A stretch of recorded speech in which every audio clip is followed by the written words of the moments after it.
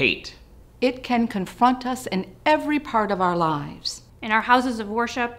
In our doctors' offices. In our children's schools. In our movie theaters. In our nightclubs. And in our everyday lives. When hate comes armed with a gun, it's deadly. This is not the America we want to live in. Nobody should be killed. Because of the color of our skin. Because of our gender identity. Because of the God we worship. Or because of who we love. The stakes have never been higher. Join us in demanding that our leaders do more to keep guns out of dangerous hands. It's time to disarm hate.